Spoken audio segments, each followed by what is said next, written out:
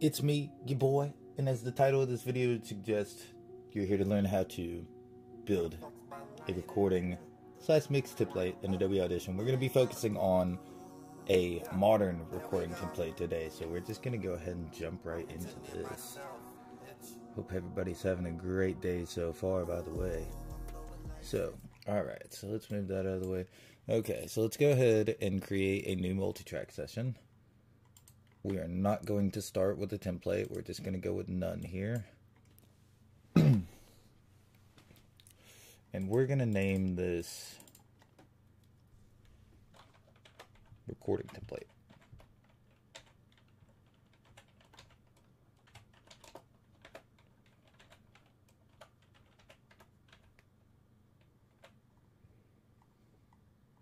This is also a crucial step right here, is that you save it where your templates actually are. It ended up that way. So there we go. Session templates. There's all my stuff. So that's where I'm going to that's where we're going to save this to, so it'll actually show up in your template options once you... Right. So first comes first, what we're going to do is we're going to add 3 stereo bus tracks. So 1, 2, and 3. Alright, so what I like to do is actually have these up above the first track. Okay, so let's go ahead and just name these. So this will be the recording bus.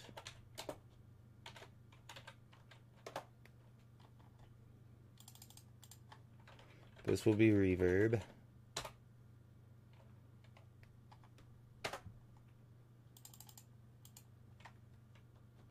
And this will be delay.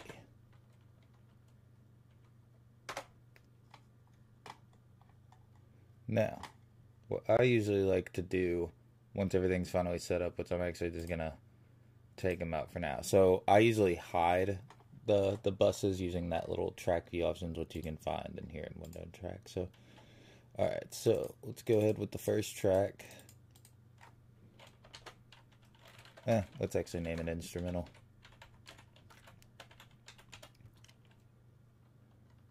So we got instrumental. Then what we're going to do is go up to tracks, and I'm going to insert 4 mono audio tracks, because recording is done in mono with a standard condenser microphone. So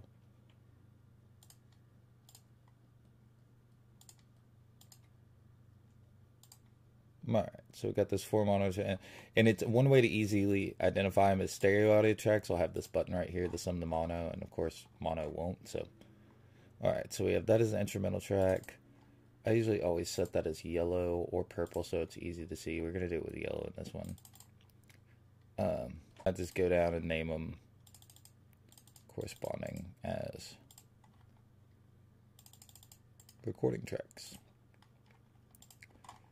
Alright, and let's go ahead and hide these other tracks. It's useful to have the spare tracks, but not necessarily to have them clogging up in the session. So what then I'll usually do is go down and set the colors as red, because usually recording is red. It makes the waveform file initially red too, and I feel like it's as easily recognizable as that. And then I'll go to the recording bus and I'll set that as red too. So it's kind of like the colors correspond to the routing.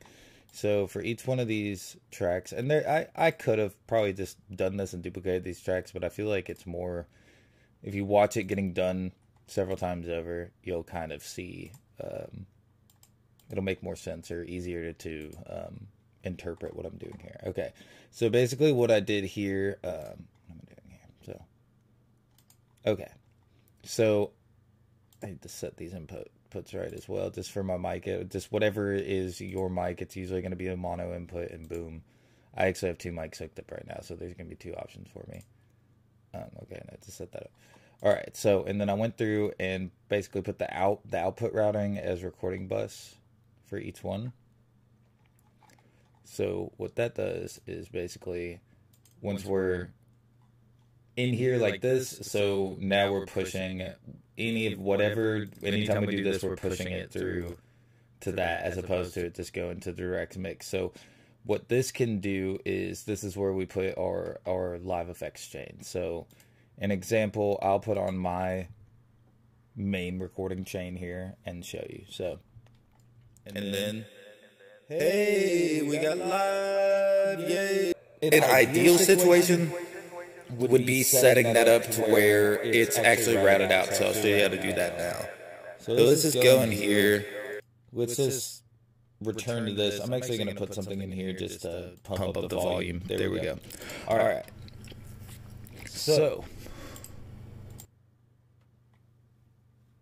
I need to remember I have both mics on just for recording. So what we're going to do from there is take the recording bus and go to this up here, the sends. It's the third over from the top, this button right here.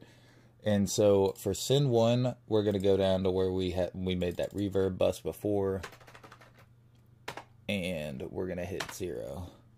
So, and then we're going to go down here. It can be a little bit finicky, but there is a little scroll wheel right here. So you have 16 sends per track. I didn't actually see that for a long time working with Audition, so good thing to note. So okay, and then we're gonna send that to the delay bus. It's amount 0. Okay. So then from there, we're gonna go ahead and reveal those buses again. Let's go ahead and set them as colors. I've always thought reverb gives a blue vibe for whatever, and delays is a green vibe.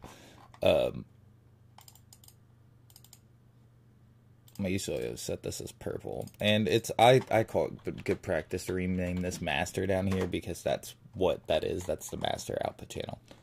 So okay, so we got our reverbs and our delays.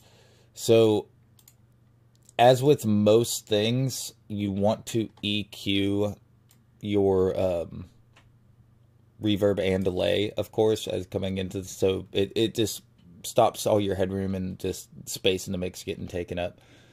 I'm actually going to load one of my presets here, which, by the way, I'll have a Vocal Sauce Audition here put together very shortly and available. DM Audition Addiction on Instagram, or at The Real Lucrative, and we can hook you up with the presets.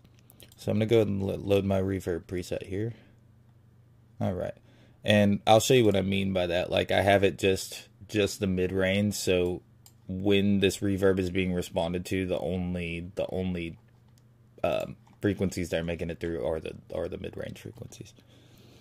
I'm actually going to turn that chorus off though, because I know how this truthfully sounds, so it also might not be a bad idea to crank that down. Now for delay, you'd want to do the same thing. An EQ that is stock in Adobe Audition that works live is this EQ here. So you can kind of follow those same, I'm going to actually turn that off. Follow that same idea here and just cut the lows and the highs down, and just until you just have the mid-range there. All right. So, we could use the built-in delay. Not a lot of people know about the fact that this could be used live. So I know Nightmares that no, it'll ring out. Call Kaifu, but it's called Cthulhu. Okay, so let's go ahead and arm another track and then get. Yeah, you see the idea.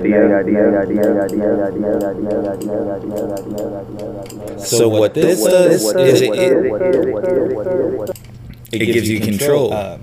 I do actually have presets available right now if you're just looking for like lead vocal presets. Like, I could actually go ahead and demo some of those. Let me cut off the mic on here so I can just.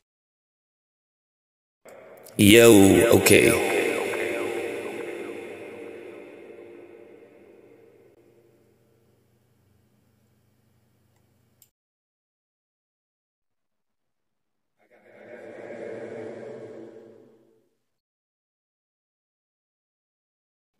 I got a harmonizer. Let's go back into here. Yeah. Yeah. You know, just turn on a little bit.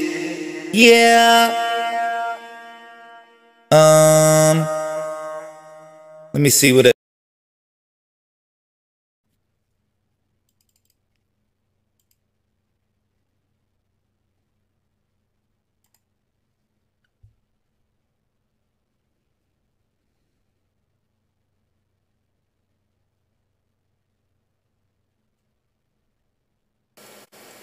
I'm a fan of this as a lead vocal preset a lot. It goes well with this reverb. Yo, yo, what up? It's Lucrative the Man. Yeah. Huh. Slap on a delay. We gon' delay. I don't know. It's just, it's interesting. It's fun. So anyway, yeah, that's setting up a modern rap template. This is really the basis is the same template I use every day to record my vocals. So yeah, if you're interested in actually obtaining the template, I'll have a link, or just go ahead and message the Audition Addiction on Instagram. It's got the same logo on here, and I can actually, I'll have the whole template and everything packaged up as well. So again, might as well just go ahead and sign off in a proper manner. I appreciate you. It's the first video on the channel. Any viewers that are watching this, anybody that learned anything from this, I hope it could have been helpful. I'm going to have just a bunch more videos just iterating on what's going on in this aspect, so let's look forward to that. All right.